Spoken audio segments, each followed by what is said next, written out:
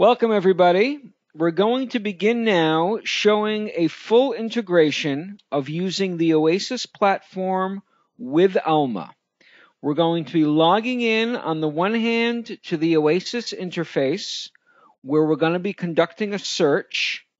We're going to find a record which we want to order, and then we're going to see that order get created in Alma. Now, the advantage of being able to do a workflow like this is it prevents me from needing to do double ordering or double actions in two different systems. I also don't need to set up an external search profile, meaning I don't need to have to search from within Alma, find a record somewhere else, import it, and then create an order. I just go into OASIS, I find my record, I fill in my order information there, and everything is done already for me in Alma. And this is done according to profiles which are preset for me in the OASIS interface. So without further ado, let's begin and we'll see how this works. So every institution has either a username and password for their institution in OASIS or per acquisitions administrator. So I'm going to log in now with the user that I have for my Alma University, which is the demo environment that I'm showing this on.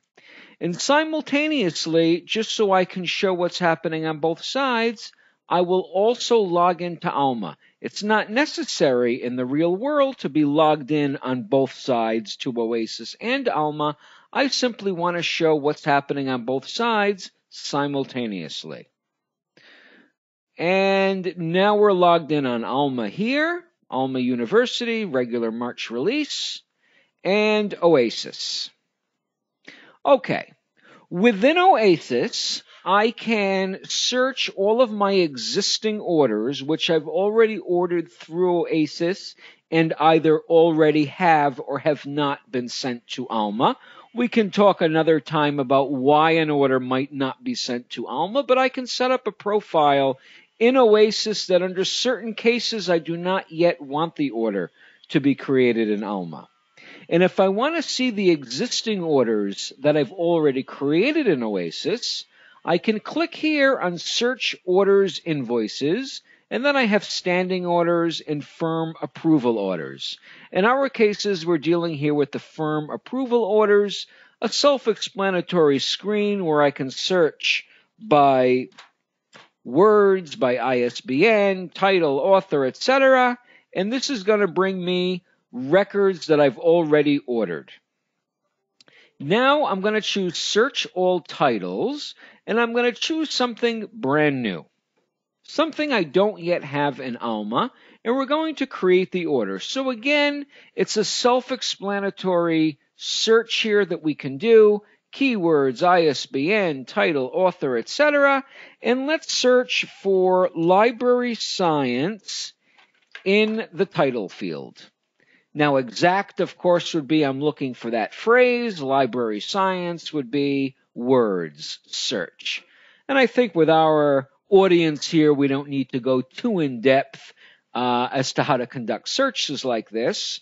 So now it's searching the OASIS database. It's not searching anything in Alma. And what I'm doing now essentially is saving me the need to go into Alma and make sure that I have an external search profile to OASIS, find the record, copy certain information in, and here I have my results. So let's see what we got here. Let's see what we want to order. Library automation and computer science. Quality management in library and information science. That looks like a nice one. Let's make sure, just for our demonstrative purposes, let's see if I already have this in Alma. So I'm going to Alma, and I'm searching for that ISBN, and we see I do not have this ISBN. Do not have it right now in Alma. Just to be 100% sure, perhaps I have it in a different format. Perhaps I have it with a different type of inventory. We're searching for qualitative management in library and information science. And, ooh, look at that. I just might have it. Let's see. Quality managed, no, these are by words. We'll search by title just to be 100% sure, and we do not have it. So now we're going to create this order in OASIS, and we're going to see all of the information. For example, not only the bibliographic, but also the price information will be transferred automatically to Alma, which of course saves me the need to do a search external resource, find the price information, decide who's my owner of my purchase order line, which fund am I using, etc. So the first thing I'm going to do is choose order info and fill in my order info. Now, on purpose here, to show what's going on, I'm manually filling in the owner, which will be my main library. The quantity I'll leave as the default 1, and I'm choosing my fund LIS. I could, however, as you see here, save this as a template and save this as my default template, and then every time I come in and I do order information, it's already filled in for me, and then I don't need to do anything. But I wanted to show that I have the options. Now, these options are set in advance. I'm going to click Save Order Info for this title. These options are saved in advance with OASIS. OASIS is in touch with the institution, gets the library codes, the fund codes, etc. Loan type would be the equivalent in Alma of the item type, if it's going to be a 1-week loan, 2-week loan, etc. And save order info for this title. Now it's saved. I could do this now on several different types of order, several different records here, fill in the order information, and then for whichever one I want, I choose Mark for Ordering. Right here, Mark for Ordering, and it says now Order. Every record now that I have done order information and then Mark for Ordering, such as this one, I could do it on another one and another one, I then choose Process List, Checkout Orders, Create Firm Orders, and Process. Right now, it says, thank you for your order, progress can be tracked, etc., etc. Right now, as we speak, an API is creating that order in Alma. It's creating the bibliographic record and the order including the price information, the fund that I have as my default in Alma, the owner, the purchase order line owner, and if I want, also the item status. In this case, I chose main. I could say 1-week loan, 2-week loan. I could say leave it blank, etc. So I'm getting all of that information automatically coming in from OASIS.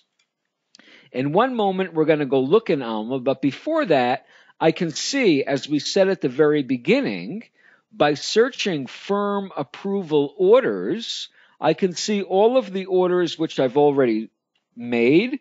And if I search here, library science or the word library in the title, I should see now the order that I just created. I'm still in OASIS, and there it is, quality management in library and information science.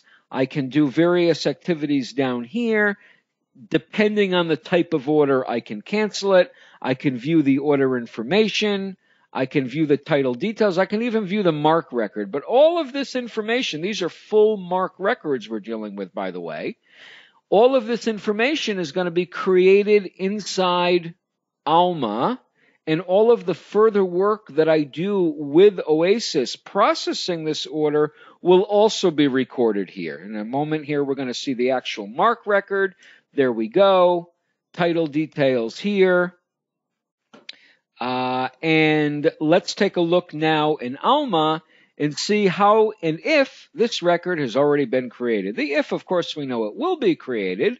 The how we'll see together in a moment. And the record is already created. As you see, it took, less than a minute probably. And the record is already created. Now, this is the bibliographic record we're looking at. You see it created one item in the main library. You recall one moment ago when I created the purchase order line, I chose owner main library. And let's take a look at the order. As you know, I can go to more info. And I can go straight to the order. You see that an order was created. I could also have, as you know, gone right into the order line search and searched here for quality management, et cetera, et cetera, et cetera. And here too I see it. Now it went into auto packaging because I have my institution set up that when a order is created and the order is approved, it goes right into auto packaging. Now here we see the major time-saving features. It automatically chose for me the vendor and the vendor account, in this case Coots. It already chose the fund, Librarian Information Science, because if you recall, when we were in OASIS, I chose in the pull-down box LIS as my fund, Librarian Information Science. It automatically copied the price information in here, 22.50 Great British Pounds. Let's take a look a little more closer here.